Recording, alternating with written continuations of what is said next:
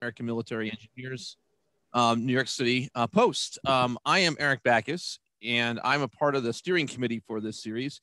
And today's topic, as you see on the screen, is indeed the science of storm surge risk reduction. So with that said, it's time to kind of get into what we're doing here. And I want to first review a little bit how we got here before we get into the session today.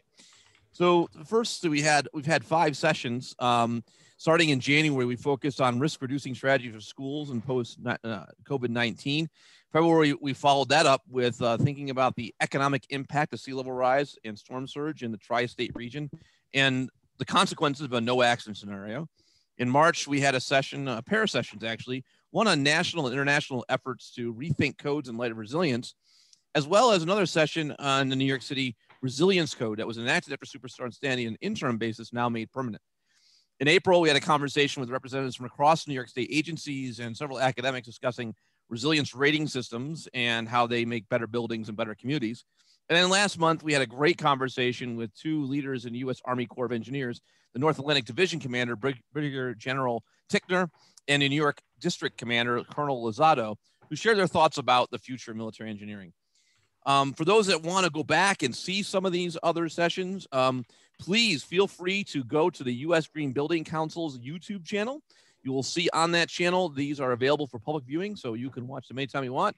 I encourage you to stream them live every day of the week. They're great stuff. I wouldn't go that far, but you know, take advantage of that.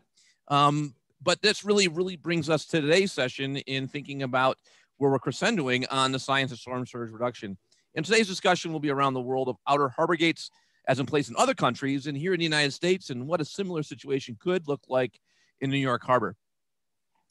What we're going to do is share later. The other thing that I should let you know is later this year in the fall, on October 6th, we'll be bringing all these sessions back together in a way to engage more parties and talk about reactions and updates from what we talked about through this series through June, and finding a way to bounce forward, to bounce into the next parts of resilience and continue this conversation. So be on the lookout for that. We'll give you a little more information here at the end of today's session.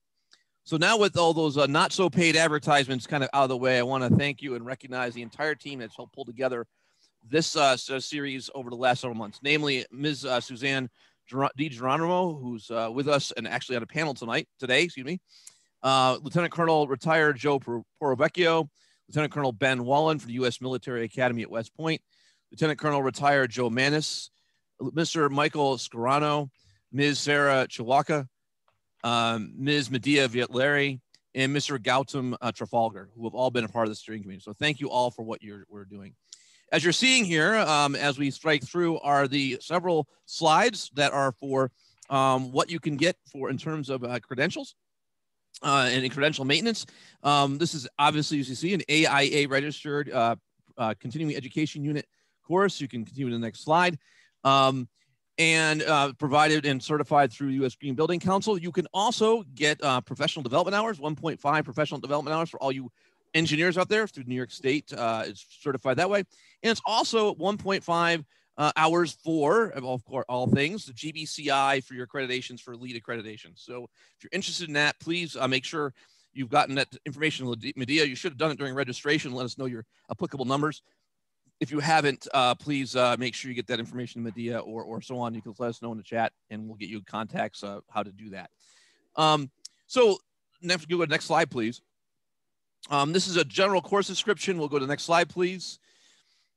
And here's our learning objectives today. These are really important because, as you know, if you've done a PDH session, there's always an opportunity to have a little quiz at the end. And so be looking forward to that. But I also want to remind you is that this is Zoom.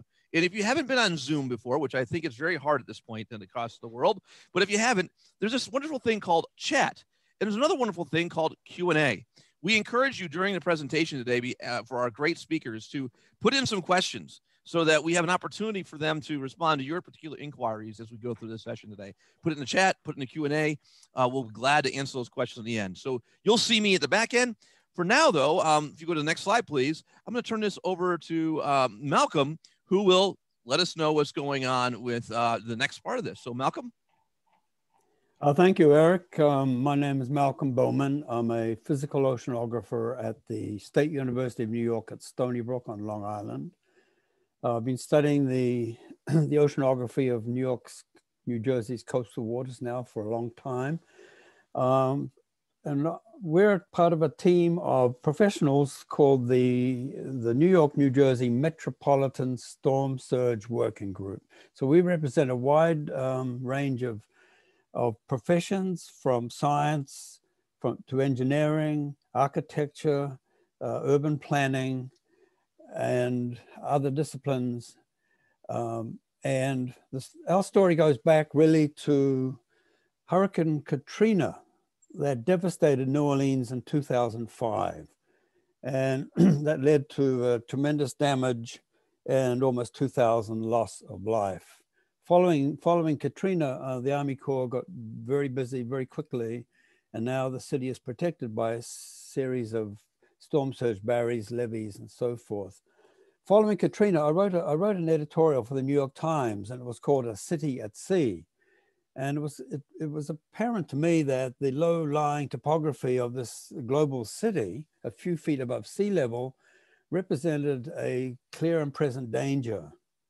And so the editorial I wrote says, I predicted that New York City would get flooded. And it was not a question of if, but when. And so when was the when? Well, it was actually 7 years after that. But in 2009, I'm sorry, I haven't introduced the other speakers. I should maybe just back up a little bit. On a screen, we have, just from top to bottom, Jonathan Goldstick, who's a senior marine engineer with Langan Engineering in Manhattan. Suzanne DiGeronimo, an architect of DiGeronimo Architects Incorporated in New Jersey. Hamish Bowman, also in New Zealand right now, about 400 miles south of me. Hamish is also an oceanographer, ocean modeler, a glaciologist, an Antarctic researcher. Then we have Keith Roberts. Keith is also a ocean modeler, oceanographer, presently at the University of Sao Paulo in Brazil, South America. Dan Gutman is an engineer, scientist, an urban planner, and an activist in the New York City region. Have I left anybody out? I don't think so. Next slide, please. So we're going to be, so the story, we pick up the story now in 2009 when I helped organize a conference at the Brooklyn Polytech, now known as the Tandon School of Engineering of NYU. And at that conference, the organizers, Douglas Hill and myself, we invited representatives of 5 major engineering firms, several from New York City, others from the Netherlands and other places. And we gave each team an assignment. We said, look, we want to study what we call storm surge barriers, and we're going to give you a geographical location, and we want you to come up with some conceptual ideas of how your company might design suitable storm surge barriers that would significantly reduce the risk of future damage to New York City. So it was a very interesting conference. Jonathan was one of the participants. He'll tell you about that. There was some delay, like there often is, in publishing the proceedings. And it turned out that the ASCE, American Society of Civil Engineers, published the book, and it came out actually about 1 or 2 weeks before the Sandy hit in October 2012 with devastating results. So it was very apropos, and this has led us to form the group that we're part of today, the Metro Storm Surge Working Group. This is our vision. This is our statement that we are all volunteer stakeholders. We're really a think tank rather than an organization. And the premise that we work under is that the protection of the greater metropolitan region, and by that I mean New York City, New Jersey, Western Connecticut, and Long Island, the protection of the greater metro region against catastrophic flooding from ocean storm surges, climate change, and rising sea levels can best be secured by a regional approach that transcends geographic and political boundaries. And that's very important because as we'll see, that the piecemeal approach that's been followed to date just hasn't worked. This slide here shows the scale of the threat. Excuse me. Superstorm Sandy was the largest storm ever recorded by the National Weather Service. By largest, I mean the largest diameter, almost 1,100 miles across from east to west. It did not have the strongest winds. And as we all know, it came up the East Coast from its source in the Caribbean and took a sharp turn to the left and when it hit the beaches of northern New Jersey on the night of October 29th, 2012. The little inset shows you what we're going to be talking about today, the region that we have proposed these barriers. And you can see starting from the top, there's one called the East River Sea Gate. And then at the bottom left, the Ocean Harbor Gateway. And then we have two more, the East Rockaway and the Jones Inlets. There would be more further east off the picture. We're not going to talk about those today. So you can see that this was a giant storm. Now, associated with storm surges is another consequence of climate change, and that's called rising sea level. They're two different phenomena, but they're both related to climate change. Storm surges are a sudden attack, maybe unexpected. On human terms, you might think of it as a heart attack, requires instant attention in a hospital for life-saving. Sea level rise is like a chronic disease that lasts for many, many years, and it just gets worse with time. We do what we can to live for as long as we can in a healthy state. So there's a lot of discussion, a lot of research going on, a lot of uncertainty as actually what will be the rate of sea level rise over the next 100 years. Well, in this case, 2100. And these are three scenarios that the Army Corps of Engineers uses, these predictions, and they're based on these three curves represent three scenarios of how civilization, human civilization, is going to cut back on burning fossil fuels. And so the top graph is what's called as business as usual. If no changes is made to our everlasting growth and reliance on fossil fuels and the release of carbon dioxide into the atmosphere, that will accelerate the melting of land ice, say in Greenland, glaciers around the world, and Antarctica. And so this graph suggests that by 2100, sea level could be 5 feet higher than it is now. If, however, the nations of the world take this seriously and make a strong effort, it's possible that we could end up with a slower rise of sea level like the middle one. And the orange bottom curve is sort of the best possible coordination internationally that would lead to a much more livable world. So the question is, where are we heading right now? Well, it turns out, unfortunately, and you can see that little wiggly yellow line on the left of the graph, is that we're actually still climbing that worst case scenario. And as we know, the G7, 7 wealthiest nations met in Europe and England just a few days ago. And it's pleasing to see that those nations are taking it seriously, but of course, it's a very complicated problem. Next slide. Now, this shows how the two things kind of interplay, how storm surge becomes more serious as sea level rises. So the top graph is a little cartoon which shows a storm surge, very large waves, elevated sea level with the strong winds pushing the water against the coast, hitting a house. There's a green council house there, and that's the damage. Now, 2050, sea level has risen by a certain amount, and the same storm surge height and intensity is doing a lot more damage because the base level of the oceans has come up. And then by 2100, you can see that the damage increases. So the problem's not going to get better, it's going to get worse as time goes by. Next slide, please. Now, following Sandy, in 2012, Mayor Bloomberg had 18 months left in office as mayor of New York City. So he decided that there was no time to waste if he was going to have an impact. So he did not want to interact with the governor of New York State. They didn't get along to start with. He didn't want to deal with the governor of New Jersey, Chris Christie. He didn't want to deal with the feds either.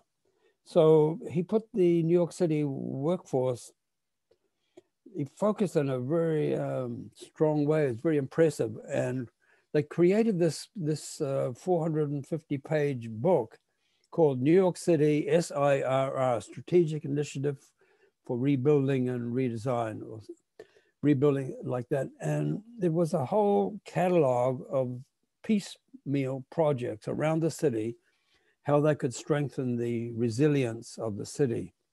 And a bit later, the Army Corps got involved with a project called HATS, the Harbor and Tributary Study. And they focused on a variety of measures, regional now, because being a federal agency, they included New Jersey, and we'll hear all about that. So these two studies were quite independent of each other, although they did interact to some effect. New York State and New Jersey State chipped in a very tiny amount of money to the Army Corps as partners. New York City was a third partner, but they contributed $0, but still had a place at the table. Next slide. This just shows what the bathymetry, the coastline of New York City looked like in about the late 1700s. It's a British survey, 1779. And the right panel is the harbor pretty much as it is now.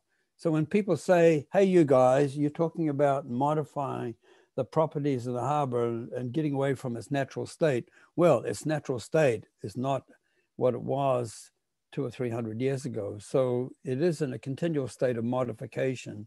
So we really rebuff that argument that we're tinkering with nature, as it were. Next slide. This graph shows what we call the circle of protection. And our thesis is this: if these barriers that we're talking about today were built, the red arrows show where they would be, that had they been in place, the night that Superstorm Sandy hit the region, there would have been zero damage inside that circle. Now that's a bold statement to make, but we believe that's true. And so it's a mission that we're on that we've been pushing for quite a few years now, and it's controversial, it's expensive, it's going to take many years, but we think it's the way to go. Next slide. Now, what did Sandy actually look like? These are observations. This is not a theory. At two tide gauges, the famous one at the Battery, the southern tip of Manhattan, and the second one in Kings Point, Long Island, and the western Long Island Sound, where it connects to the East River near the Throgs Neck Bridge. So the blue lines are what we call the astronomical tides. That's the tide you get in good weather. It's due to the combined gravitational pull of the moon and the sun. It's a sinusoidal wave with a high tide every 25 hours. The green line is the actual observed sea level, water level at those tide stations due to the effects of Superstorm Sandy. If you look at the top graph, the Battery, you can see the peak there. It's hard for me to read, but 12 feet above mean sea level. And look, it happened exactly at the normal astronomical high tide. So the surge and the high tide were on each other. And also that night, the moon was full. It was what we call a spring tide. So that all combined to give that enormous tide that created all that damage. But if you look at the Western Long Island Sound, the lower panel, it has a different shape. It has a double peak. And that's because the maximum surge did not occur at high tide, but it occurred a bit later, and the tide was dropping rapidly at Kings Point. So the damage was not as bad as it might have been in Western Long Island Sound. Next slide.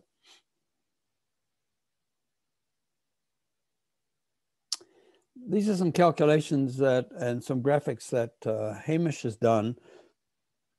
It's based on two things. One, very accurate topography. The orange colors are land. You can see Brooklyn there. Breezy Point, which is the western tip of the Far Rockaways, Jamaica Bay, and the Rockaway Peninsula itself. And the blue line is the maximum water level that happened at the peak of Sandy. And you can see this graph shows very clearly how much land was inundated, especially southern Brooklyn, but also the Rockaway is very badly damaged. Next slide. This is the same, a beautiful map. This is just what's called the Two Rivers region, just south of Sandy Hook. And you can see that whole region and most of the Barrier Beach itself was flooded at the peak of the surge. So combining our computer models and accurate observations using LiDAR, which is a form of airborne radar altimetry, we can learn very accurately what happened that night. Next slide. Now, without discussing what the barriers might look like, where they might go, this is a schematic diagram that shows how they would be operated. If we think where the outer harbor gateway is between Sandy Hook, New Jersey, and Breezy Point, Rockaways, the solid line, the wiggly line, that is the tide level during the Sandy event that we've already seen. And the other very light gray lines, they represent tidal currents through that region that approaches to New York Harbor as time went by, or would go by. So the way this would work, these barriers would work, is that given accurate weather forecasts and storm surge predictions, which we can do now with about a 3-day time horizon, you would close these gates. And others, Jonathan will talk about that, at local low tide. See where the red arrow is on the left? And when the tidal currents were weakest, the gates are shut, and they're kept shut for about 36 hours until the storm has passed. And you see that's the right-hand red arrow. And so what would be, the sea level would be kept low inside the barriers, which would be that circle of protection we talked about earlier. And it's important to remember that the Hudson River is a very flat river. It only rises about 18 inches between the ocean and Troy up there, Albany. So it can store a huge amount of rainfall within the barriers. It can store a lot of sewage discharges without building up sea level before. So that's basically the length of time these barriers would be needed to be closed for a Sandy type event. Next slide. And now I'll hand the microphone over to Jonathan. Thank you, Malcolm. We've been talking about barriers in an abstract kind of way, and we find that many people don't know what they might look like. So this is sort of a worldwide tour of different kinds of barriers. One thing that's interesting is how long barriers have been around. If you take a look at the first barriers in the Netherlands, they're in the late 50s. First barriers in the US are in the late 1960s. So barriers have been around for a while. They've been working very well for a long time. They're spread out pretty well throughout the world. In the next slides, I'll talk about some different types, show some examples. These are 3 examples in England. The center one is the Thames Barrier in London, 1,700 feet long, with 4 openings, 4 200-foot wide openings. We'll talk about that a little bit more later. Just some example barriers on the left and right, the Tees Barrage in England, the Hull Impoundment in England. The Hull Impoundment on the right is called a drop gate or a lift gate. And you can see that the width of those channels is controlled by the width that you can span with the gate itself. The one on the left here is the St. Petersburg Barrier. You're actually not seeing too much of the movable bits of it. Much of the St. Petersburg Barrier, which is 16 miles long, is really a rubble mound structure, like a rock breakwater that has a highway going over it. And at the points where the ship traffic is and the barrier is open and closed, the highway goes underneath as a tunnel. One in the center is the New Bedford Harbor Barrier. And the most recent one on the right is the Intercoastal Waterway. Just a portion of the barrier system was built after Katrina. These are examples of lift gates or drop gates. The one on the upper right, you saw a nighttime picture of already. That's a gate that's normally in the open position and can drop to closed.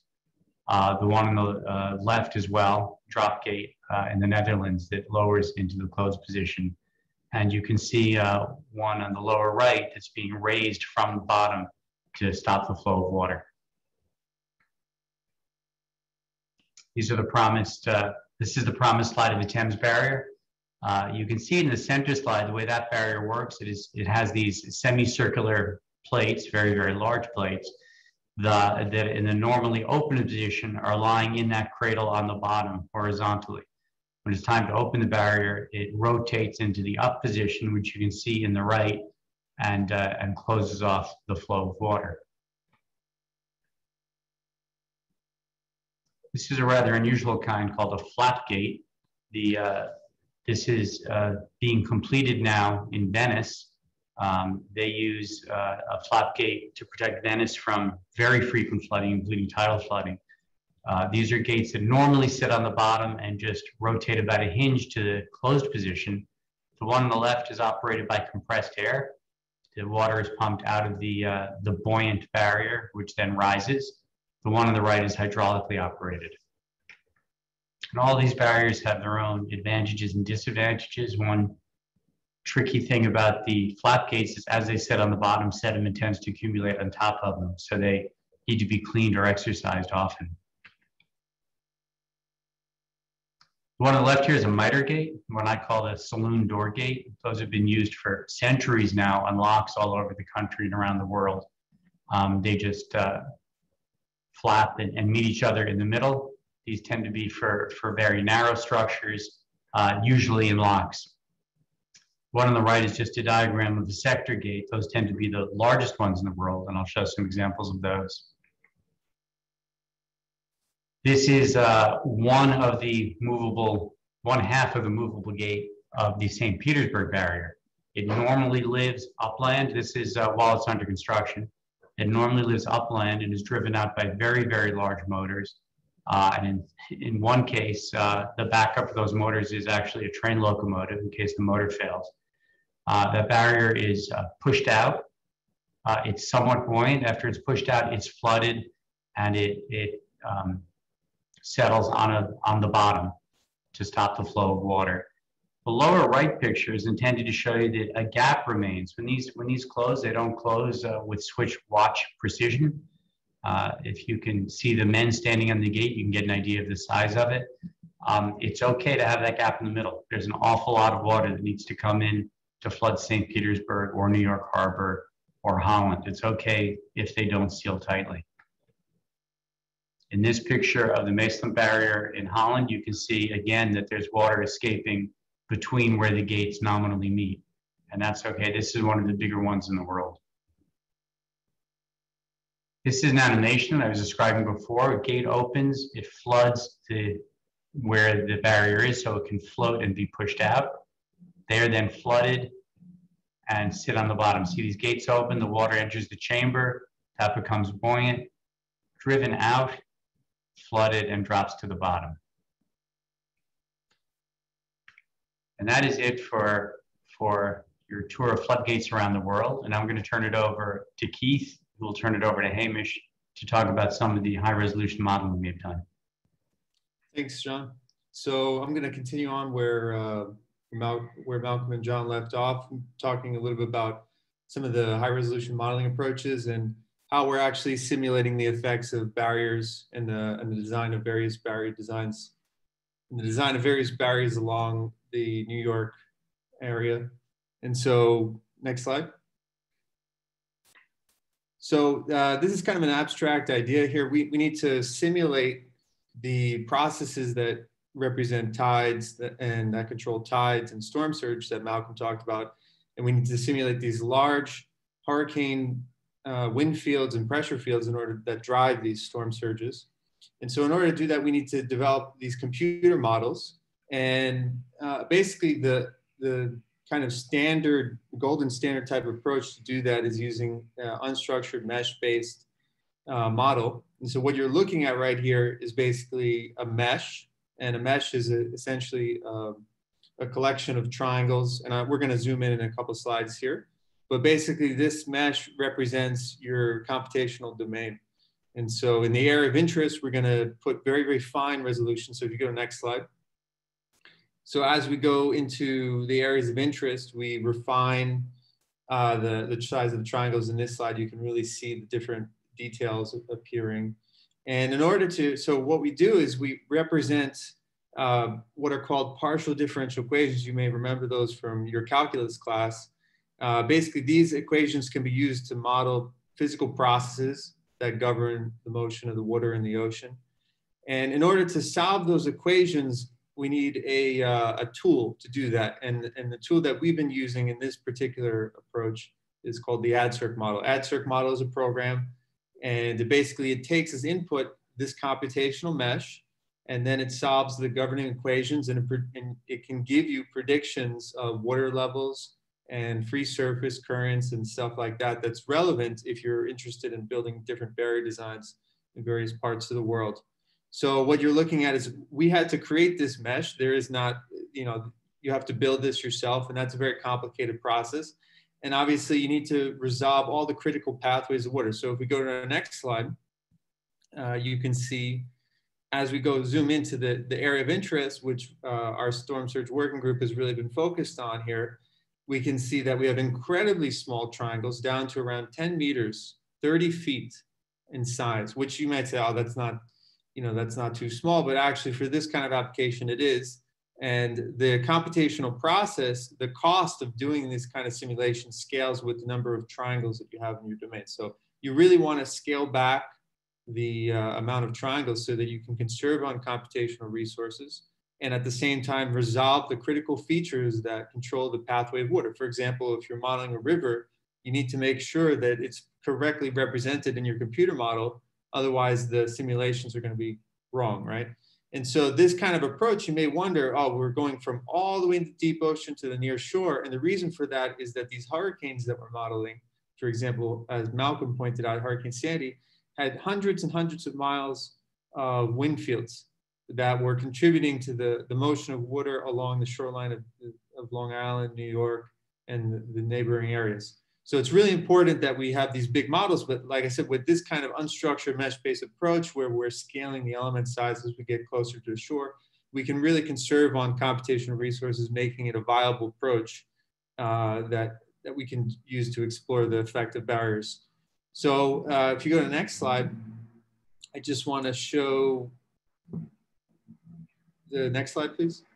Yeah, so the fact is we're using very high accurate topography and bathymetry data on the model. So if you go back, please.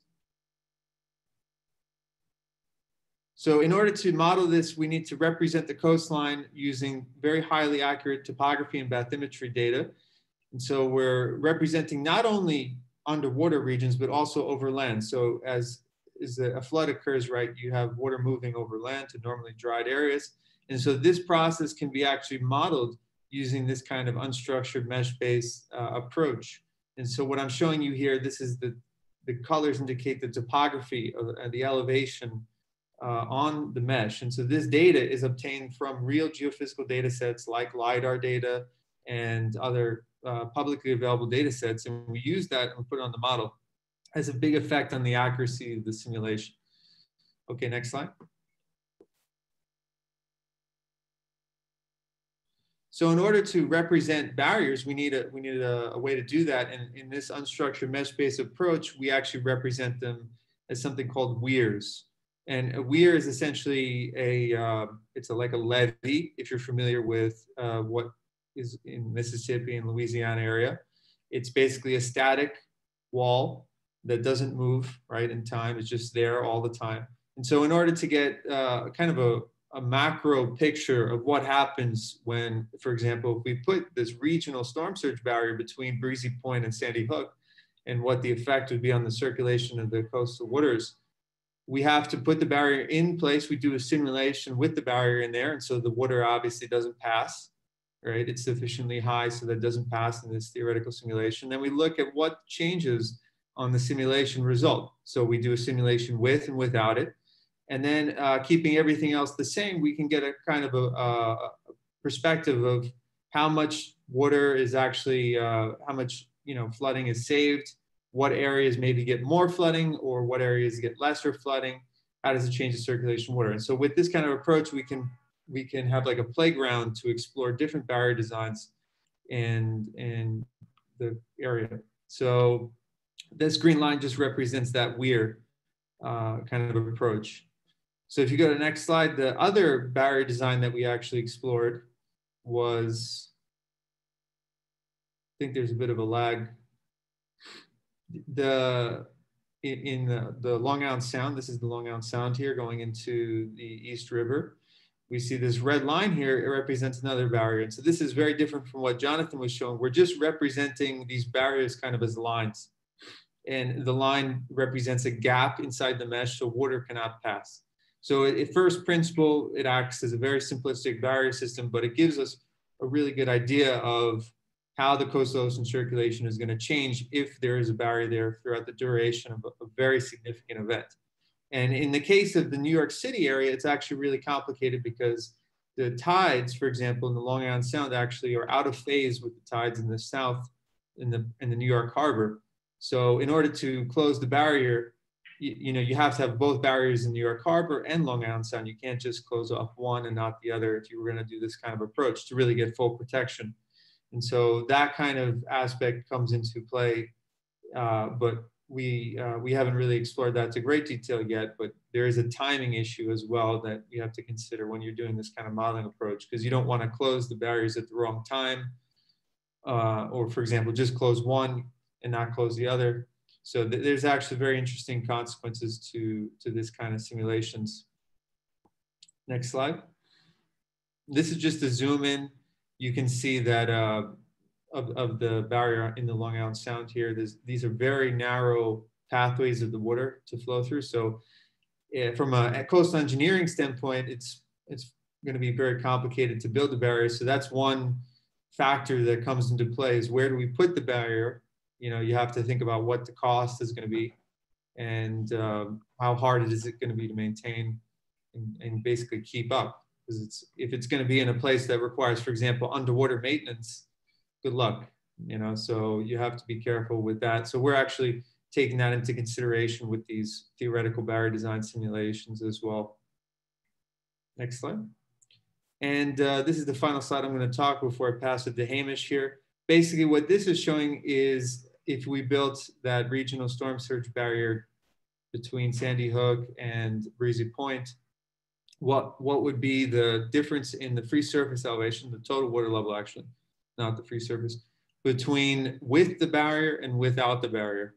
And so this is contours in inches. And so you can see that there is a slight increase. This blue color denotes an increase along the front face of the barrier, but it's only on the order of a couple inches.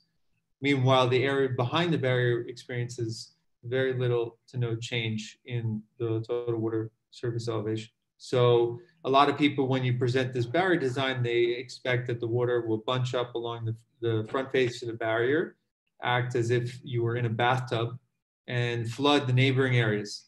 And so with this kind of modeling approach, we can actually address those questions quantitatively and using physics. And so that's very important to get out to the public, that we're not just guessing. There's actually these kind of modeling approaches that we can use to explore these designs. So with that, I'm going to pass it over to Hamish, and he's going to continue showing some more modeling results that we've been exploring. Thank you. Thanks, Keith. No problem. So here's a just animation of this model in action. And this shows the outer and inner New York harbor. And we can see, if you look closely, it's a bit small to make out, but there's a little red line up at that Frog's Neck barrier, sort of on the northern shore of Long Island. And it opens and closes at a different time than the Seagate down between Sandy Hook, New Jersey and Breezy Point, New York.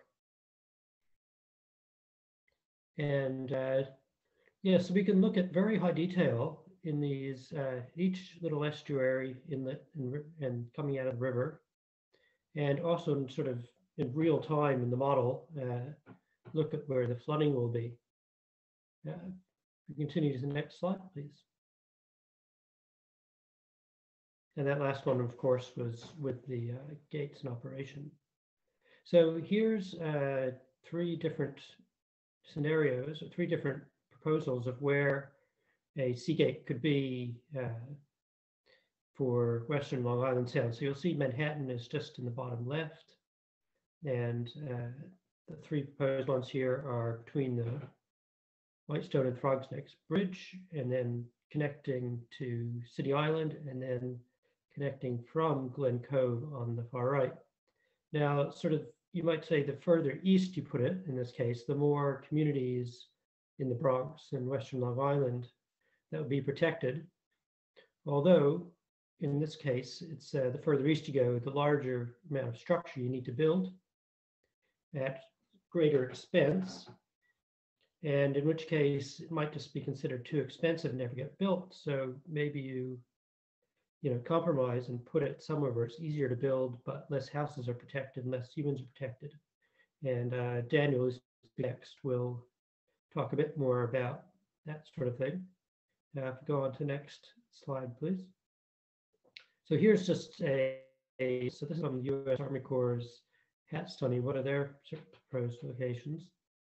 And we can see at this point, if you look very closely, these little numbers, that it's about 40 feet deep here, and sort of this is the narrowest place you could put it, which is exactly why they put the big infrastructure, the big bridges there, because it's the easiest place to cross the waterway.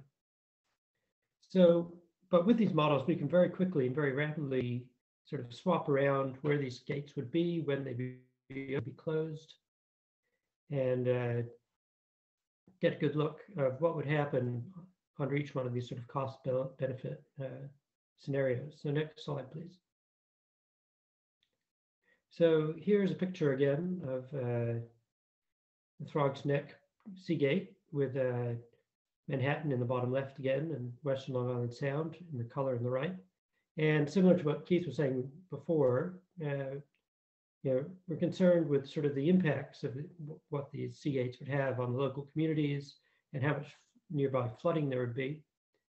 So in this case, because this is Hurricane Sandy, but because Hurricane Sandy hit closer to low tide, another thing we can do in the model is we can move when the winds hit, when the landfall occurred. And so try to simulate sort of what a worst case scenario for this area for Sandy, if it had timing would just be a little different, would be like. And again, we only see a few extra inches of flooding, which is not a good thing for the people nearby, but maybe if there's not, billions of dollars of flooding to the west of that, there'd be more resources available to help with that extra little bit of flooding that does occur. Next slide, please. So besides modeling, taking the weather models from NOAA and whatnot, and modeling the tidal currents and the near shore flooding, we can also model the wave heights. Now, the direct impact of the wave heights crashing onto the beach, if it's flooding over a beach place like Breezy Point, large waves can come in and literally knock the houses off their foundations and put them up the street, as we saw. So NOAA maintains a number of offshore wind buoys measuring not just wave heights, but also wind speeds and sunlight and all sorts of things. So this red arrow is just pointing at one, 44025, which is about 30 miles south Islip, New York. And so the plot on the right is comparing the observed wave height seen at that buoy, Hurricane Sandy, with what our model is. So our model is coupled with the AdCirc model Keith was talking about, but it's called the Swan wave model. And in this case, we can see it has matched very well. And in the case of these models, that's extremely well. So this gives us confidence that in other places in our model that the waves are also doing well. On to the next slide, please. So here we see a picture over the entire model domain of what the maximum significant wave height was during Hurricane Sandy. So we can see most of the large waves up to 57 feet out in the Atlantic happen far offshore. But if we zoom in, so next slide, please, we can sort of get an idea of what the wave exposure will be along the beaches in the coastal communities. And we can do this with and without the seagate barriers in place. So in this image, it's they're turned on, or the gates are closed, I should say. And you still get a bit of waves, like maybe 6-7 feet of waves inside inner New York Harbor, just from the local winds. And you can sort of tracks the deep water where the dredged shipping channels are in a way. But most of the inner harbors, not just protected from the flooding storm surge and the hurricane, but also from the battering ram effect of the waves. So next slide, thanks. And with that, I'll pass over to Daniel. Thank you. Okay, thank you. Now we're going to talk about the studies that have been done and are being done. Next slide. The Corps of Engineers is doing the major study on storm surge barriers. And they have 5 alternatives, which range from the regional offshore barriers we've been discussing to smaller, medium-sized barriers combined with onshore barriers, and down to just shoreline barriers alone with no storm surge barriers at all. And there are 5 alternatives. And the degree of risk reduction in the way they've designed these alternatives, the degree of risk reduction varies from more than 75% risk reduction from a storm to less than 5% risk reduction. And so it's very difficult in the way they've done this to compare alternatives. And that's because they don't have a common objective of protecting the entire region. Next slide. And so here, these are the alternatives that the Corps was considering in their study. Alternative 2 on the left is the one we've been discussing with a regional barrier between Sandy Hook and Breezy Point, and another barrier in Throgs Neck. And that system protects about 95% of the region and reduces the risk by about 95%. And that's the reason why we favor it. Then there's a second alternative that is also regional, in which instead of the barrier between Sandy Hook and Breezy Point, there's a barrier at the Verrazano Bridge. And then 2 subsidiary barriers, one at Jamaica Bay and one at Arthur Kill, that protects most of New Jersey risk. And that protects about 78%, reduces the risk by about 78%. All right, next slide. All right, and then there are these 2 middle alternatives that don't have the regional barriers blocking the flow into the harbor, either from the south or from Long Island Sound. And instead, these 2 alternatives have New York City's plan, which Malcolm mentioned, which was based on shoreline barriers around the most vulnerable parts of New York City. And alternative 3B on the left continues to have a barrier protecting most of New Jersey at the bottom of Arthur Kill. And then because there's no barrier on the Hudson River, it has another barrier at Kill Van Kull. But it doesn't protect, for example, except for Jersey City, it doesn't protect any other shoreline community on the Hudson River in New Jersey. And the alternative 4 on the right has the same protection in New York that is based on the city's plan, and somewhat less protection in New Jersey. And those two alternatives protect either 40 or 60%, or reduce the risk of flooding by 40 or 60%. Now, one of the reasons that that there are so few of these shoreline barriers protecting New York is that the Corps removed a large number of them. The city's plan actually contains a large number of shoreline barriers, but the Corps removed them on the basis of their cost-benefit analysis, a traditional cost-benefit analysis, where they looked at each of these segments separately and then decided that some of them, the costs outweighed the benefits, and simply remove them from the picture. And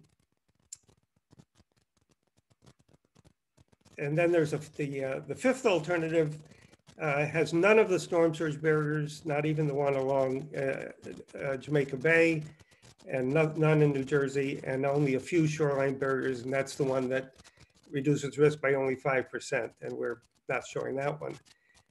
Next slide. So the problem with the Corps study, the main problem as we see it, is the way they've done their analysis, which led them to this wide range of risk reduction. And that happened because they were basing their benefits only on, of the 4 possible categories of benefits, environmental benefits, social benefits, regional economic benefits, and national economic benefits. The way the Corps has been doing their analysis focuses only on the national economic benefits. And in that category, that's the blue part on the diagram, in that category, they essentially are choosing their benefits only based on the value of the structures and contents that are structure and the contents in the structures that are protected, and so they've been missing most of the benefits of any of these alternatives.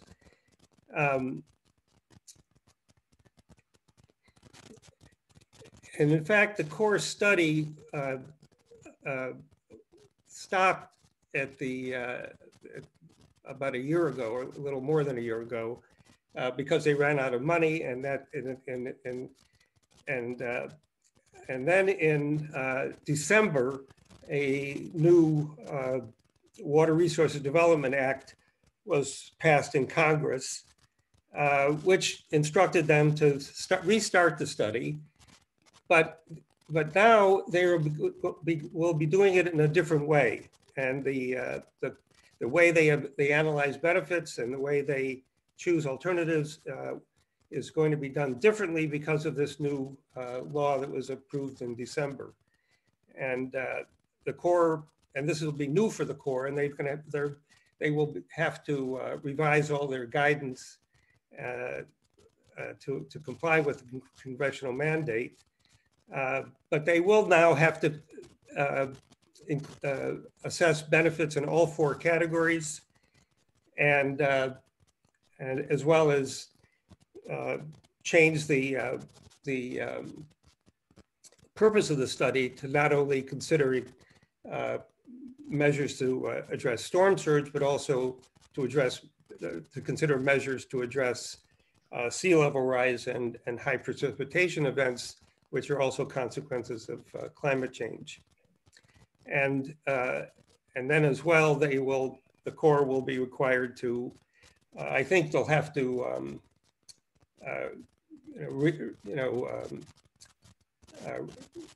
reconsider all these alternatives, because they're going to have to include at least one alternative that doesn't include any barriers, and that means things like zoning, raising buildings, retreating a little bit from certain vulnerable areas of the shoreline. And they also can include plans that state and local entities could implement on their own, such as the entire New York City plan, a lot of which they had previously omitted. So I think the study will continue, but it will continue hopefully in a better way that's more sensitive to concerns outside the Corps' regulations as they've existed up to this point. And now we'll turn the mic over to Jonathan, who will talk about the onshore barriers. All right, thank you, Dan. We've been talking about offshore barriers, we've been talking about onshore barriers, and many people and organizations, particularly the Corps, have been treating them as if they're the same thing, meaning they're equally easy to deploy and equally effective. So I want to go through some of the issues that I've run into on the projects I've been on looking at onshore barriers. First one has to do with timing.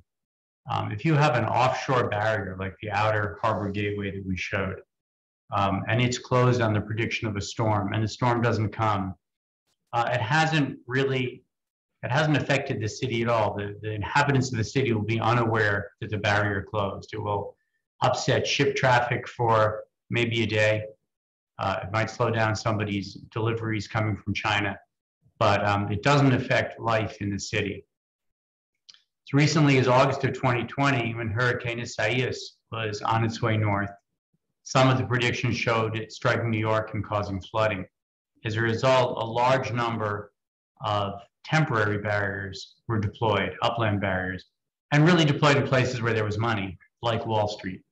So what you're seeing here are temporary barriers being deployed in Wall Street. And what you'll notice, a few things you'll notice. It takes a lot of people to do it, and it blocks a lot of roadways. So in this instance, in preparation for a storm that did not hit, for flooding that would not have occurred, we took a lot of manpower, spent a lot of money, and hobbled large portions of the city. This is a rendering taken from the East Side Coastal Resilience Project, and it shows the FDR Drive gate crossing that was contemplated. This is similar to, I believe, what's in the final drawings now. You'll notice these gates are large. They take a large number of people, perhaps trucks, to close them. They will be closed on the prediction of flooding.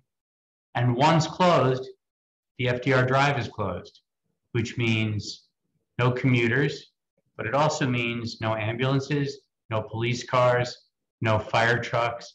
A major artery of the city has been closed down, again, for a storm that may not come.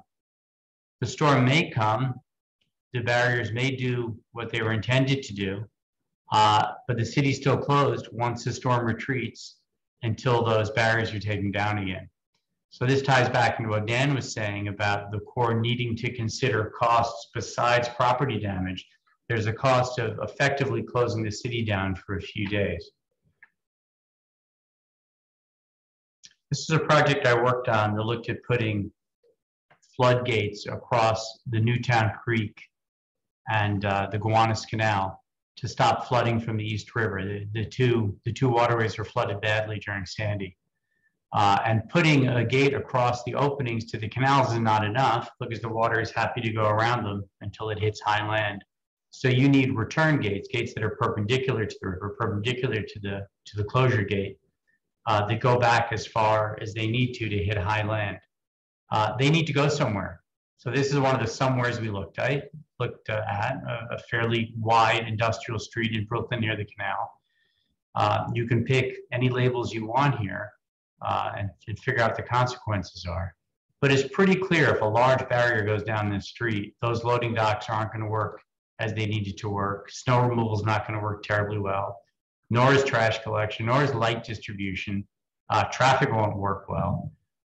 So these barriers, unlike offshore barriers, are in the way of everyday life. I didn't know I was done that quickly, but but pick your box and think about it.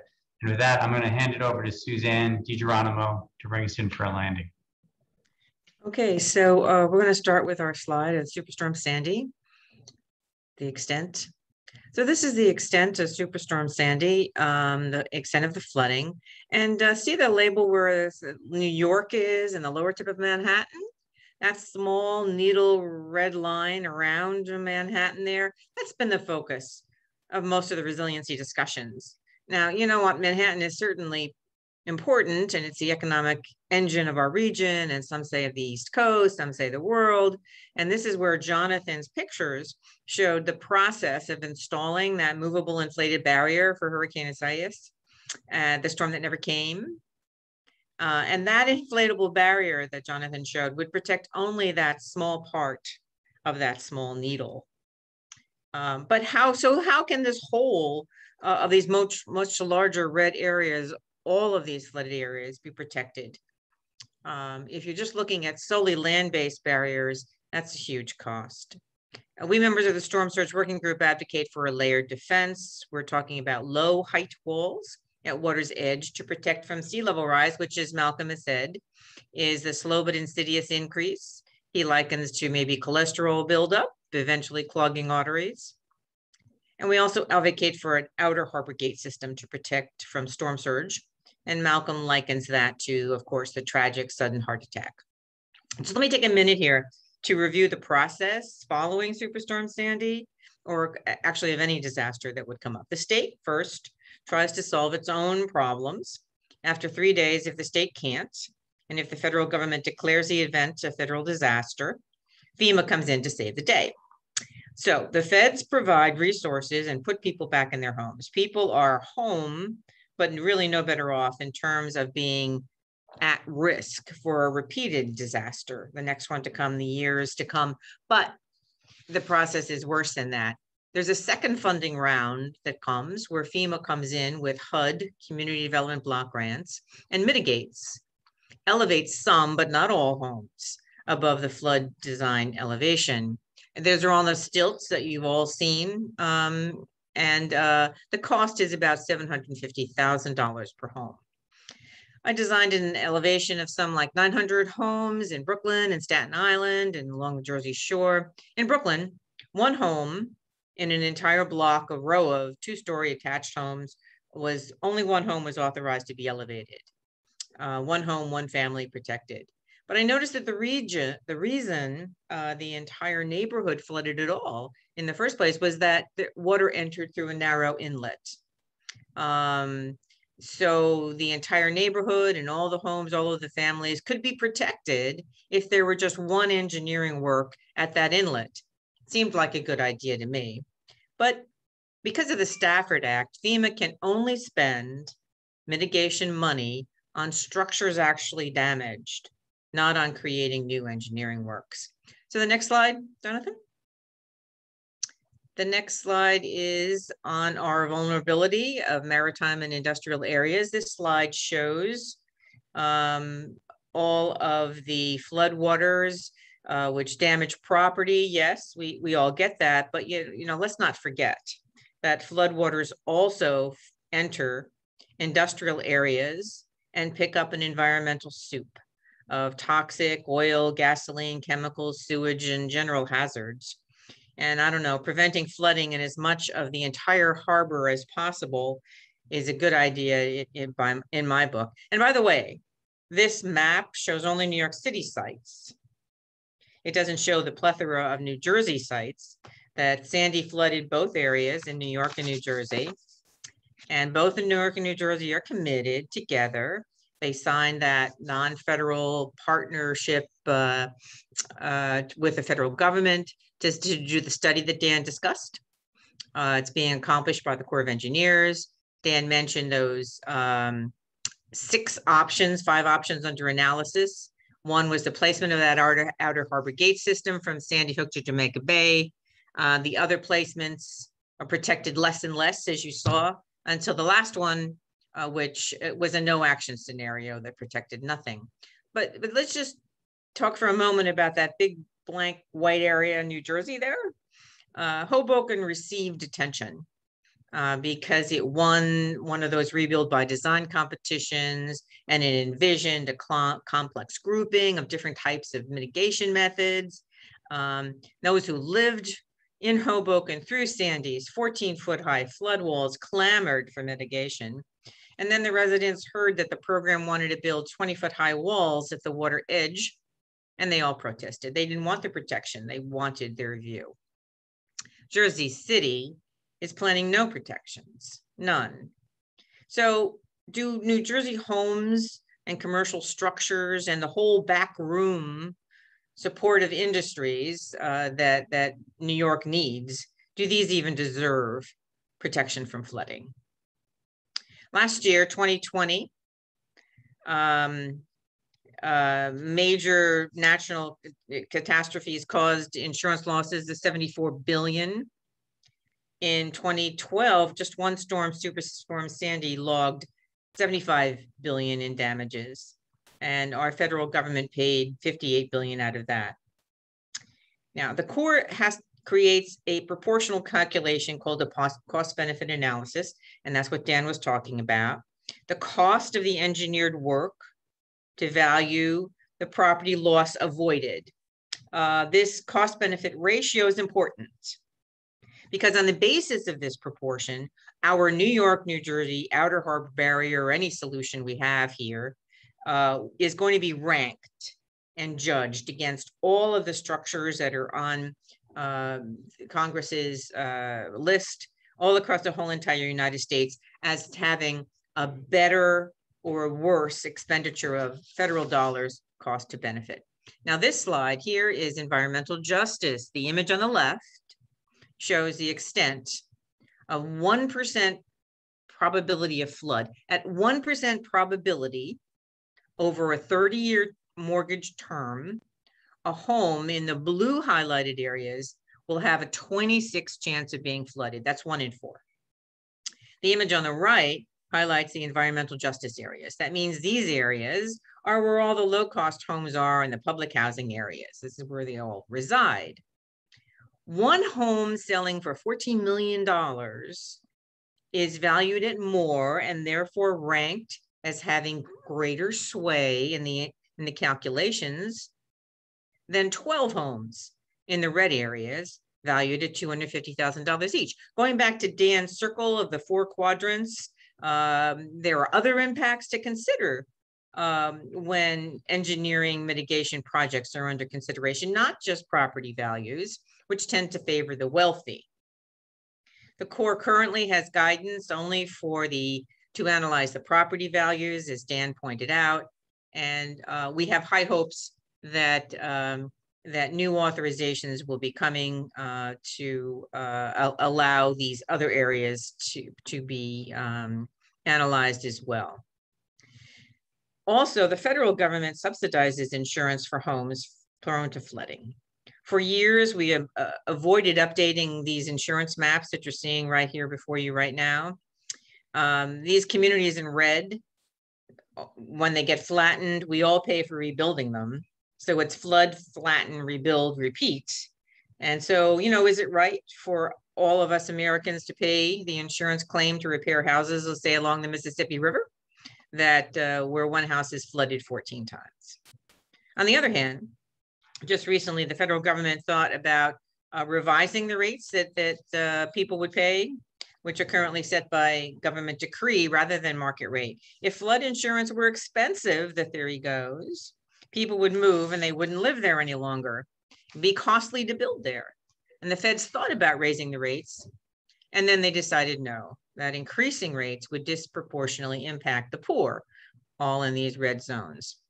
So disaster assistance and subsidized flood insurance invite developers to reinvest in harm's way. And investing in engineering works, though, would make the region more resilient. A 2021 study from the Brookings Institute found that the federal government spends about $46 billion per year on disaster recovery, and that is 7 times the level of investing in resilience. And resilience matters. You know what we have? There's tolls, there's fees, there's public-private ventures that have federal money. attached to them, airports, sewage authorities, rail yard, they all create through their fees, tolls, and other funding sources, tens of trillions of dollars that are not based on income tax. Adding to that, proposed is an insurance surcharge to commercial flood policies of just 2%. And a 2% surcharge would create another pool of tens of trillions of dollars. So if we redirected how federal money combines with these infrastructure enhancement funds that are not tax-based to focus on resilience mitigation projects rather than simply rebuilding after disasters. But we all continue to go about our merry way, just like nothing has happened in flood zones. And that is until a disaster hits. But you know what, here in New York and New Jersey, we just can't all run for the hills. I think we need to stand and fight. And so with that, we're going to conclude, and that we believe that flooding is a regional issue, that little progress has been made in protecting our region. There is little consensus of how to proceed, and we all need to be informed. And we are all responsible for ensuring that decisions that are made are based on strong science. And we do have some time for questions. And I think maybe Eric, you're going to lead this for us? Yeah, I'll take it. Thank you, Suzanne. And thank you to the panel for a great discussion about where we can go and some of the big thoughts that need to go into where we're going. We have a couple of questions that come in. The first one actually comes from a speaker who was on our first panel earlier in the series, Bill Amon. And he asked the question, and this is going back to, I believe, where somebody else was talking about the modeling that was being done for some of this. It says, what happens with all the water that wants to flow down from the Hudson River, since that presumably can't get out the harbor with the gates being closed? Doesn't that start to back up and cause flooding? So I don't know who might want to take that particular one, especially in regards, I think it's really in relation to the modeling question. That's Malcolm's favorite question. I can answer this one as well. Of course, we've looked at this. So as long as we close these sea gates at low tide, you have basically 5 or 6 feet of vertical capacity until you hit the high tide, regular high tide mark. And so for Hurricane Sandy, for example, it modeled sort of the 10 days following. Anybody from the region will remember there was a bit of a freak snowstorm that came sort of a week later. But for Hurricane Sandy, it was actually a low rainfall event for the upper Hudson River and a lot of the catchment up there. And so we looked at that, just leaving, not just closing the gates for sort of 12 hours or 6 hours the time of the landfall. We closed it for a full 10 days. And because the outer New York Harbor and the area of the Hudson River is so large, it only went up by 6 inches in that time. So it's a huge amount of capacity to absorb the incoming rainfall and river water. But also you got to consider large number of sewage treatment plants emptying into the region. And if you keep closed too long, you start impacting the aquatic life. Yeah, I don't know if Malcolm wants to speak any more on that, or anybody else.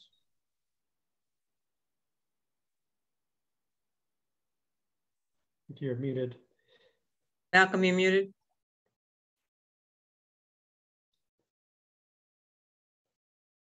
No, you're still muted. Malcolm remains muted. Okay, here we go. There we go. Thank you, Hamish. The other point I mentioned earlier is that the Hudson River is very flat. It's like a 140-mile canal all the way up to Troy, where there's a dam, a federal dam. So it can store a huge amount of water. Even if we had a high precipitation event, Hamish said it was Sandy was a low precipitation. The calculations show that it is not a problem. And as Hamish pointed out, the gates are closed at low tide, so you've already got 6 feet below the normal high tide. So that is not a problem. All right, well, thank you, gentlemen, for that. The next question relates to the barriers themselves, and I think it's an interesting question. What are the types of floodgates / barriers that have been found best suited for this proposal? And then also, what would be the environmental impact of these structures, especially with respect to aquatic life and natural shoreline stabilization medium? So kind of taking a little bit off what you were just talking about, Malcolm and Hamish. So I don't know who'd like to take that. I think Jonathan should speak to that. I'm happy to take the first crack. So the best floodgates and barriers for this proposal, it's actually a number of barriers we're looking at. So for the Ambrose Channel, which is a very, very wide channel, we would have to use something like a sector gate, which would be what was shown in that animation. It was like the Maestlin Barrier in Holland. It's like the St. Petersburg Barrier. These very, very large gates that are pushed out and float until they're sunk, and they can be used for very large channels. Now, in the overall concept that animation was taken from, there were some smaller channels on the side, and those were able to use things like drop gates and lift gates because they were for much smaller vessels. So the types of barriers go with the width of the barrier, the depth of the water, and what's needed for the channel. The second part of the question about the environmental impact, we've done an awful lot of modeling on the coastal dynamics, on the river dynamics, on the ocean dynamics, because we have access to Hamish and Keith, who have access to an awful lot of computing power to do that. We need at least as much computing power to see what the impacts are going to be on aquatic life and natural shorelines. What we do know is this, and it comes back to the 1779 chart that Malcolm showed, is that we have been changing the harbor for over 200 years now. And we did a quick calculation of the fact that a gate, even when it's open, does impede the flow of water. And we compared that to what the flow of water would have been like in the 18th century before we started dredging and dredging and dredging. So the average depth of the harbor was probably about 30 feet before we started dredging. We now have 50-foot channels going down the middle of our harbor. So the flow of water actually would probably still be more than it was before we started messing with the harbor. This group is well aware that we're going to be changing, that if barriers go in, there will be changes to the environment, there'll be changes to the flow, there'll be changes to the salt wedge that moves up and down the Hudson. And those have to be studied very, very well. Thank you, Jonathan, for that. Let me move on to another question. We've got a couple more questions still left, and I do want to see if we can get to as many as we can here. This is actually coming out of the chat. Ken Avery asks, how do you assign the joint probabilities of a hurricane on the interior drainage basins that include the Hudson, the Passaic, and others? I don't know if who would like to take that question. Is that the same similar question that we answered when we talked about the storage capacity? Think about the storage capacity of Hudson maybe a little bit, but I think he's also thinking about other waterways. But joint probability, I only heard one thing, of hurricanes and what? Yeah, I don't know quite what he's... Interior drainage. Interior drainage. He's comparing hurricane to interior drainage. Yeah. In his So question. our model, we are looking really from the ocean up to sort of the 5-6 meter contour on land. We're not trying to do overland flooding from rivers. That's more sort of the domain of the USGS. Those models exist and they can be coupled with these flooding models, and other people do that. But in our particular model, we're sort of looking at flooding from the inside out, and we can include river inputs where we have it. There's not that many river gauges around the place. And you can, I guess, look at the rainfall and catchment and say that volume of water eventually has to end up in I guess the only other thing I'd add to that is that the hurricanes, if we're looking at hurricanes and not like winter nor'easter, a hurricane travels very quickly and passes over the area in a few hours. And whereas it may take half a day or more for all the rainfall and all the catchments to work their way down the tributaries to the main river. And so the peak of the flooding from the river may happen long after sort of the 15 feet of storm surge is long gone. And so they don't naturally add on to each other. Right, great. Well, thank you for that. One, does anybody else have any other thoughts on that particular question? All right, the last question then, go ahead, I'm sorry. No. I had a sort of a separate point to make about the exposure to the open ocean that may be different from other countries' response. But I'll hold that till I hear your question.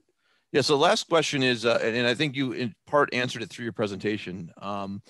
Did you include a non-structural alternative as suggested by the Army Corps of Engineers, or was anything suggested by them? That's the last question we had come in. I think, Jonathan, you can answer that one well. I'll answer that. Or Dan? Yep. Yeah.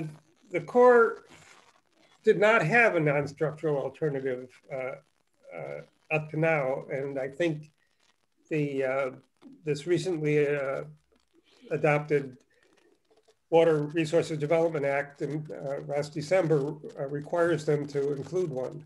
So they will have to include it. It hasn't been included up to now.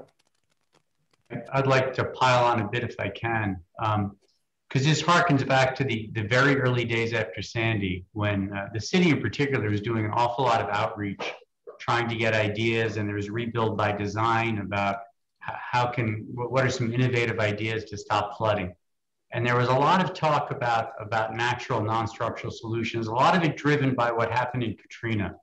And one of the lessons learned by Katrina is Katrina was made far worse because of the miles and miles and miles of marshland that had been destroyed over the years.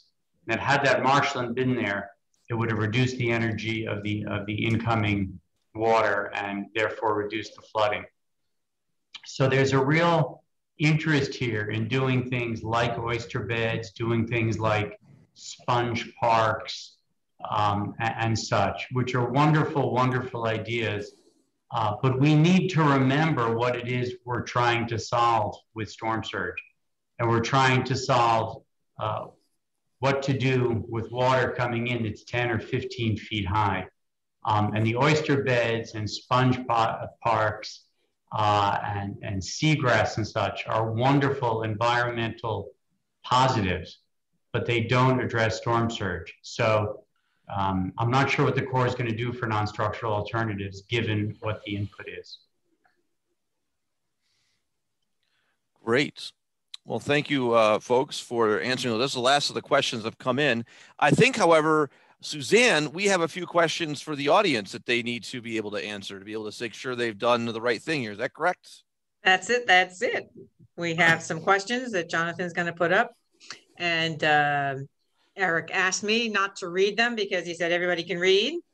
Yeah, and So, if you'd like to put your answer in the chat as we go along, and we'll know that you are A, here, and B, you know the answer or don't know the answer, and we'll reveal it to you once a couple of things. So as we're going through here, this is a true or false question, so just go ahead and put true or false in the chat as we go along. There is a hand raise by one of the attendees, but we may come back to that here at the end. so do you want to go through all of this? Because Yep. the next slide shows the answer. Yep. So we'll just give a second here. People are answering in the chat. So far, I don't see people having a struggle deciding whether it's true or false. We'll see if they get it all correct, though, when we do the big reveal here in a moment. Okay.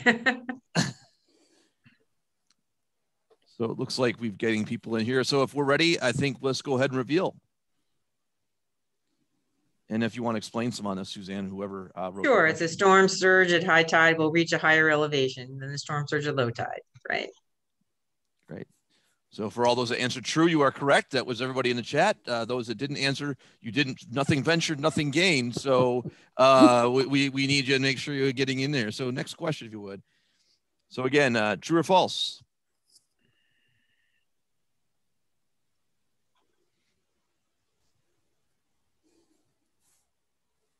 Give you a couple moments.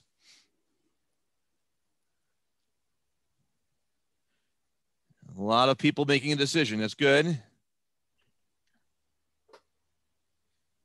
Yep, we're getting them in here. That's good. So I think we can, at the point we got a number in here, but go ahead and let's do a reveal. And then who would like to kind of explain this? Well, we have the 14-foot high surge produced by Sandy, and it exceeds most of the long-term projections of sea level rise for the metropolitan area. So if you answered true, you were correct. Again, nothing ventured, nothing gained. Nobody had false, so we're going good so far. We're everybody's winning Jeopardy here. I guess you could be the next guest host on Jeopardy if these were the questions. So Okay. That's good. All right, go for it, Eric. I love it. Okay, True or so false? true or false?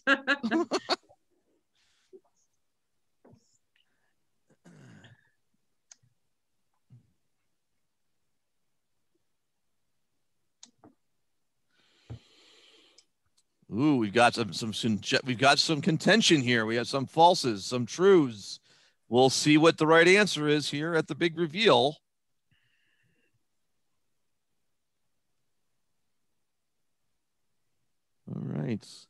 All right. And the answer is yes, true. So Malcolm does a wonderful job of explaining this.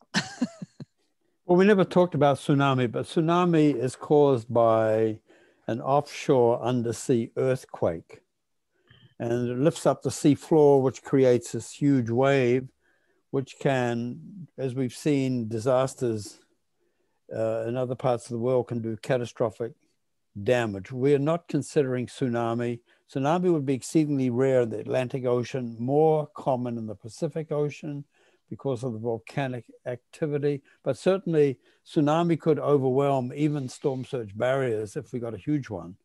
So they do actually cause coastal flooding, but we're focused on the storm surges, which is the wind blowing on the seas, creating huge waves and pushing the water against the coast. Great, thank you. Next question. Trust me, there's only a couple more, so feel free. True or false? Well, tsunami cannot be predicted days in advance because they travel very rapidly. They travel at over 400. We haven't got everybody's answer yet, Malcolm. Let's not give away the answer until everybody's had a chance to answer the question. The student, it's not like the professor of you to give everybody the answer to the test during the test. I'm sorry. Everything I said was wrong. All right. Well, I think we've given the reveal. Let's go ahead and reveal the answer here. Next click. There you go. So as you were saying, Malcolm. Right. Tsunami will travel a wave at 450 miles an hour. So it will arrive very rapidly, even from the other side of the Atlantic. You may get 10 hours warning, but that's it. Whereas storm surges, we can predict now with our Stony Brook computing systems 3 days or more ahead of time. Great. Well, thank you. Next question. This is not true or false. You have to choose a letter here, A through E. So take a quick look at the question and put your answer in the chat.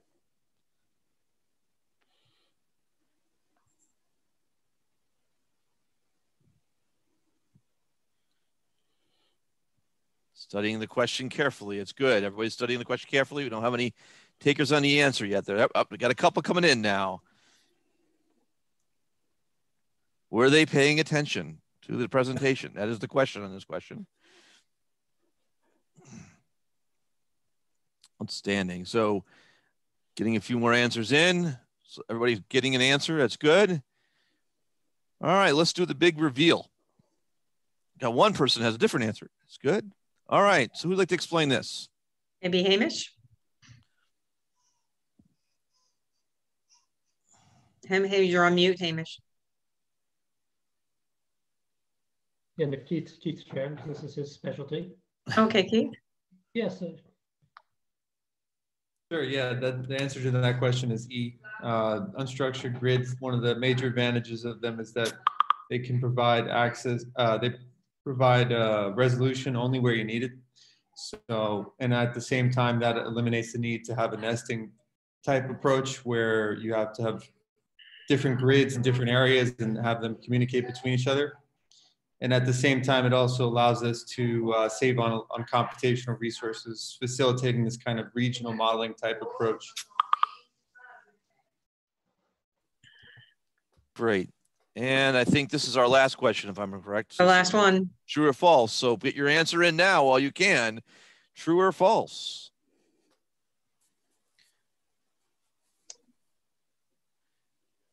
Getting mixed answers from the audience.